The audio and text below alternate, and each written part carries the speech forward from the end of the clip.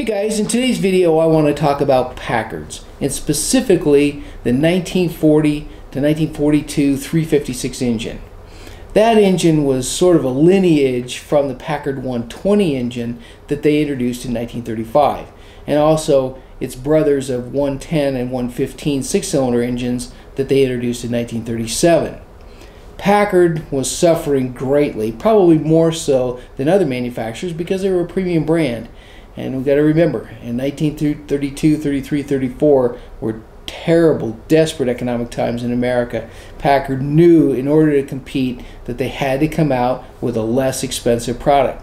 So in 1935 they introduced the Packard 120. Well, it was a big success. Surprisingly, it was well accepted into the marketplace as a Packard product. Well, it drove great, it was lighter. It's supposed to put out 110 horsepower. We've seen a little bit greater than that. I kind of think that the engine was slightly detuned. So it was really a great engine. And so it transformed into the 1940 356 engine, which was just a bigger version of that engine. Supposedly puts out 160 horsepower, and with just a couple of changes, they ran that same engine up to 1954. So let's explore how they were built. Are they good? Are they bad? Did Packard make the right decision? Let's run them through the dyno and check it out and see.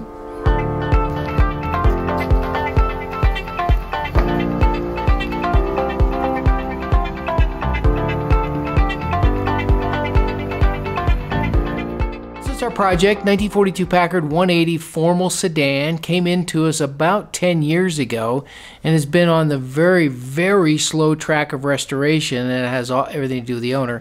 He's sailing around the world having the time of his life on his boat, so life is good for him and he's in no hurry for his Packard. But it's a fairly conventional car, nothing really terribly outstanding for the day.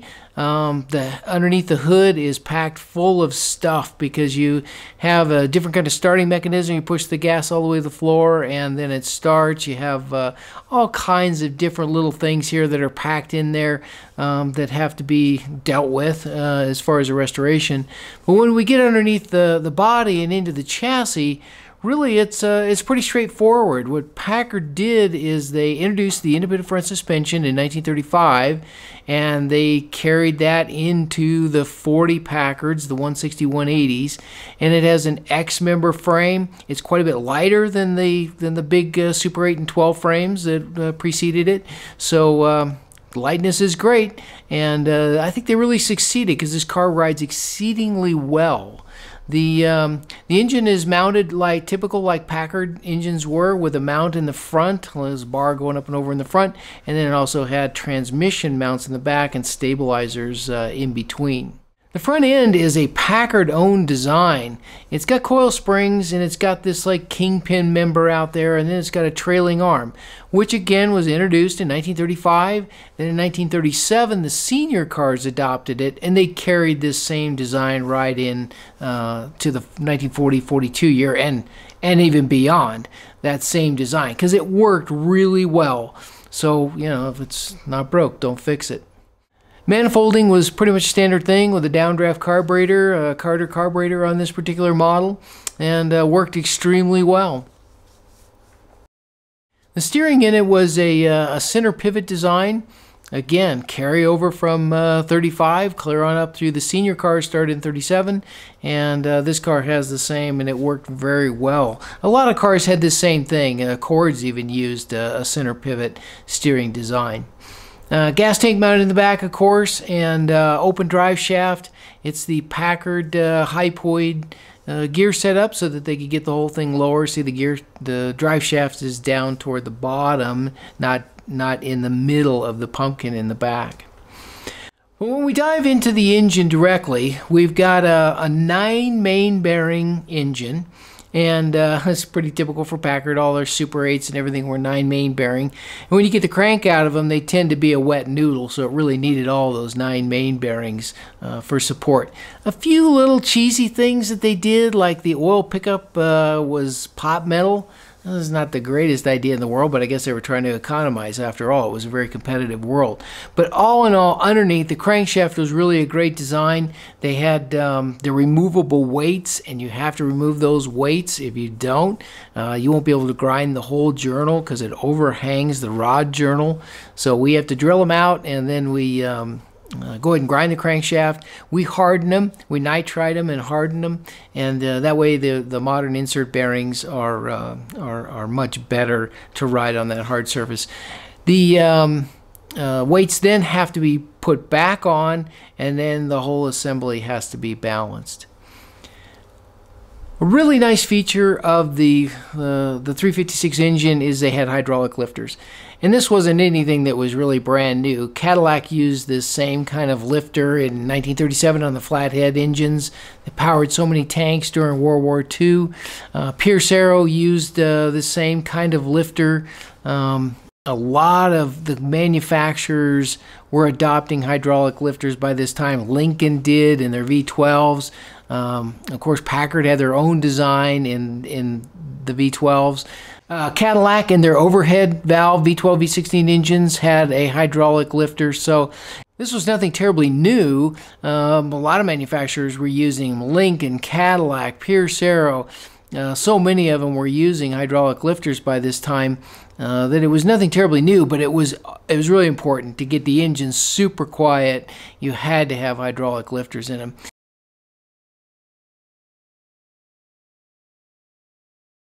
In this particular engine, we had some trouble with the insert bearings.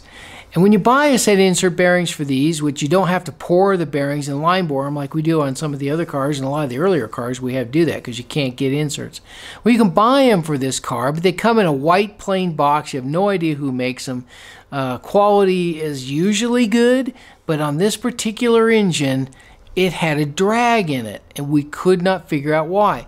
Our measurements were perfect. We like 2000s on rods and mains. We were right on the money. It's like, what in the world is going on with this engine? So we ended up taking all the bearings and bluing them, putting it back together again, and find out what the heck is going on. And this is what was happening. Normally on an insert bearing at the parting line, you have a greater gap than you do opposite of the parting line. So we discovered it when we blued it out. Is look at this, it's rubbing on the parting line. Well, what can you do about that? You certainly can't put it in a line boring machine and fix that way. So the only thing we could do is hand scrape them out and hand fit them at the parting line. And then once we did that, it was just absolutely perfect. We use Arius pistons, which is now CP Carrillo. That's what's in this thing. They really work well. We've been using them for 35 years or so. So it works good. There's something that's really nice about this design engine from Packard is it has an external oil pump. So if you have any problems with the oil pump, you know, there it is. It's really a smart idea. Normal cast, one piece cast-in block, L-head design, 2 valves per cylinder. You know, it's pretty standard stuff, but it really works well. So then once we got it assembled, it was off to the dyno, and you get all the probes and everything hooked up, and we start them up and we start breaking them in. And what that means is that we run them and we see how it's idling, and then we'll give a little gas and we'll give a little RPM, and we'll just kind of keep breaking it in like that for an hour, 2 hours.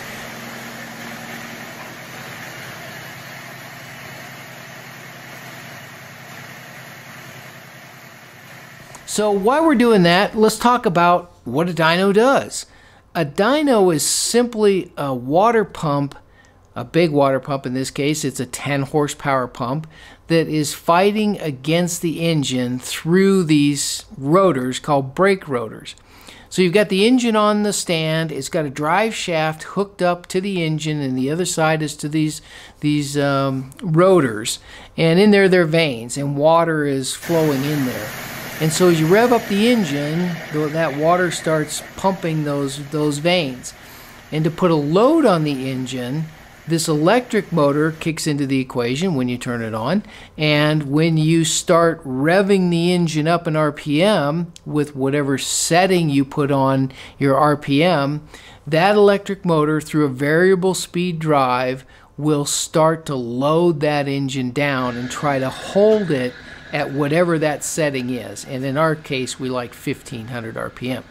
So as the engine increases in RPM, the electric motor is holding it back. It has this big tank of water, and it's pushing against the engine, and it's holding there. We like to do sweep up test. And the only reason why is because that's where we started, and now I can compare all the engines the same if I just keep doing sweep up tests. So then what we do is we start letting that electric motor lower its RPM so that it starts the engine revving up in RPM. So it's sort of analogous to you're driving a car and you're going up a hill. You keep pushing the gas down, keep pushing the gas down because you want to hold your speed.